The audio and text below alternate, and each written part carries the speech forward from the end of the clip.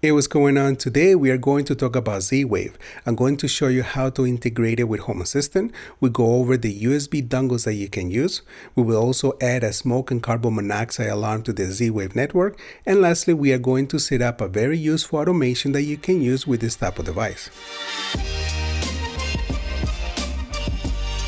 So Z-Wave is a wireless communication protocol mainly used for home automation. It uses the mesh network topology, so any non-battery Z-Wave devices connected to the network will work as repeaters. Z-Wave works on the low radio frequencies, so it doesn't cause interference with your home Wi-Fi. For example, in the US, it uses the 908.42 MHz frequency, so it is not near the 2.4 or 5 GHz frequency that Wi-Fi uses. Some of the Z-Wave USB sticks that you can use with Home Assistant are, for example, the Aeotech Z-Stick Gen 5, the Go Control HUSB ZB1, which supports both Z-Wave and also Zigbee. These two USB sticks are based on the Z-Wave 500 series. However, there are also the Aeotech Z-Stick 7 and the Zeus ZST10, which are based on the 700 series Z-Wave. Now, back in January 17, Home Assistant reported some known issues with the 700 series. So they recommend avoiding the series for now. However, since then, there has been updates performed to the firmware. At the time of this video, the 700 series is under version 7.17.2, which seems to have resolved the known issues. So if you purchase one of the 700 series USB sticks, definitely make sure that you update the firmware. I'm going to leave some links in the description that shows how to update the firmware in some of the USB sticks. The one that I would recommend buying is the Go Control HUSB ZB1. It is a 500 series Z-Wave stick. However, it supports both Z-Wave and Zigbee. So if you're planning to have some Zigbee devices, you won't have to purchase another USB stick. Alright, to set up the Z-Wave integration, connect the USB stick to your Home Assistant and then reboot. If you're using Home Assistant in a virtual machine, you will need to make sure that you pass through the Z-Wave USB stick to your Home Assistant VM. If you're using Unraid like I am, stop the Home Assistant VM and then go to the Edit page. Scroll down and under USB devices, select the Z-Wave adapter. I have the Aeotech Z-Stick 7, so for me the name for the USB device shows as Signal Integrated Products. Depending on the USB stick that you have, the name might be different. Click on Update and then restart the Home Assistant VM. When Home Assistant is back online, go to Configuration, Add-on, Backups and Supervisor, and then System. Under Host, click on the icon with the three dots at the bottom, and then click on Hardware. Scroll through the list and locate the Z-Wave stick. Again, the name might vary depending on the device that you have. For the one that I have, it shows here as USB Silicon Labs. Once you have located the USB stick, you want to copy the ID path, which shows as /dev/serial/by-ID. You could use also the device path, however, it could cause an issue if you reboot the machine and the device path changes. After that, go back to Configuration and click on Devices and Services. If the Discovery feature in Home Assistant found the Z-Wave stick automatically, you will see an option at the top to configure it. So if you did click on Configure, a pop-up comes up asking if you want to set up the USB stick and also install the Z-Wave JS add-on. The Z-Wave JS add-on is needed because it allows Home Assistant to communicate with the Z-Wave network via the USB controller. And the integration is used to add and remove devices from the Z-Wave network. Click on Submit, and after the add-on is installed, another pop-up comes up asking to enter security keys. However, leave it blank, and the Z-Wave JS add-on will generate the keys automatically. Click on Submit, and the add-on will start running. To finalize the setup, add the controller to an area and then click on Finish. Now, if Home Assistant didn't discover the Z-Wave USB stick, click on Add Integration and then search for Z-Wave JS. Click on it and it's going to ask you if you want to install the Z-Wave JS add-on. Leave it selected and then click on Submit. On the next pop-up, enter the path for the USB device and then click on Submit. Lastly, add the USB controller to an area and then click on Finish. The next thing that you want to do is enable Watchdog in the Z-Wave add-on. So if for some reason the add-on crashes, Watchdog will restart the add-on automatically. Go to Configuration, Add-on Backups and Supervisor, open the Z-Wave add-on and enable Watchdog. Alright, so Z-Wave is now integrated with Home Assistant, and we can now start adding devices to the Z-Wave network.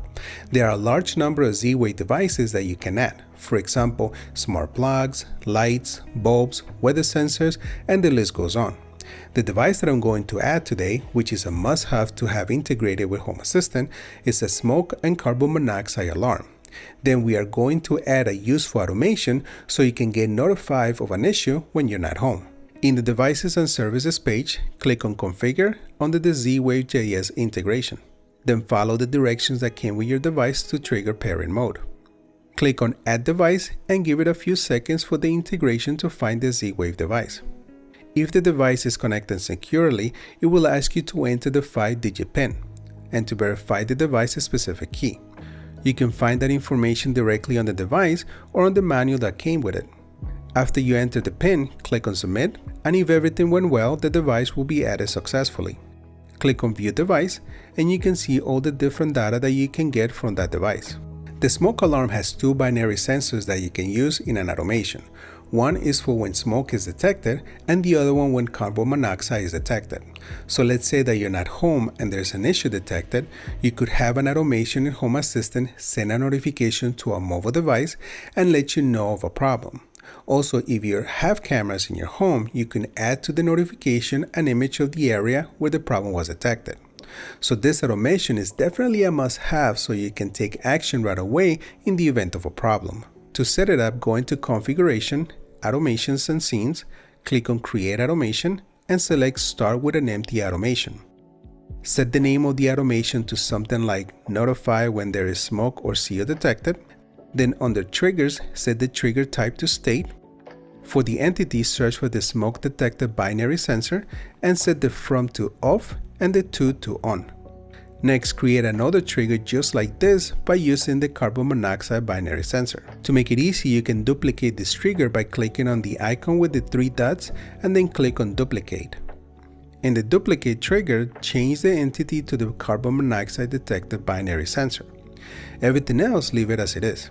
Scroll down and under Actions, set the action type to Choose, so you can create 2 conditions, one to run actions when smoke is detected and the other action when CO is detected. Click on Add Condition and change the condition type to State. For the entity, select the smoke detected binary sensor and set the state to On. Next, we can create 2 actions, however the first one is optional. If you have cameras inside your home, you can set an action to take a snapshot from one of the cameras. The second action will send a notification to your mobile device letting you know of the issue and is going to also include the image taken from the camera. So click on Add Action and set the action type to Call Service.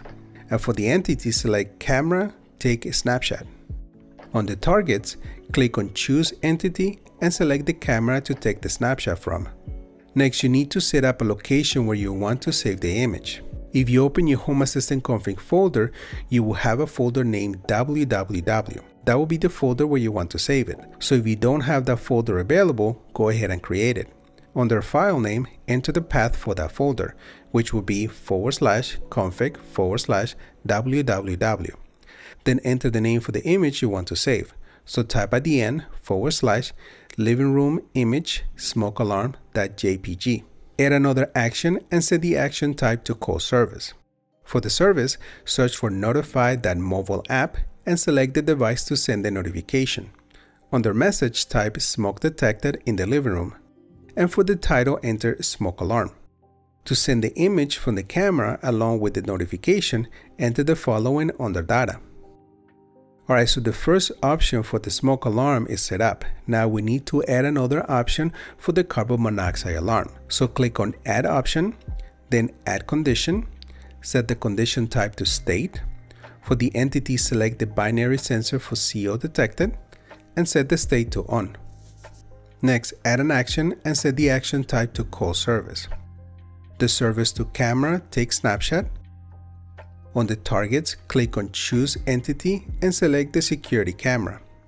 After that, enter the following to specify the location where you want to save the image, and also the name for the image at the end of the path. Add another action and set the action type to Call Service. Under Service, search for Notify.mobile app and select the device to send the notification. Under Message, type carbon monoxide detected in the living room. For the title, enter CO alert. To send the image from the camera along with the notification, enter the following under Data. And that's about it. Click on Save, and if for some reason you have a smoke alert or carbon monoxide alert, Home Assistant will notify you in your mobile device so you can take action right away. Alright guys, there you have it. We set up Z-Wave with Home Assistant, we added a device to the Z-Wave network, and created a very useful automation. If you guys like this video, give it a thumbs up, don't forget to subscribe to the channel if you haven't done so already, and I'll see you in the next video.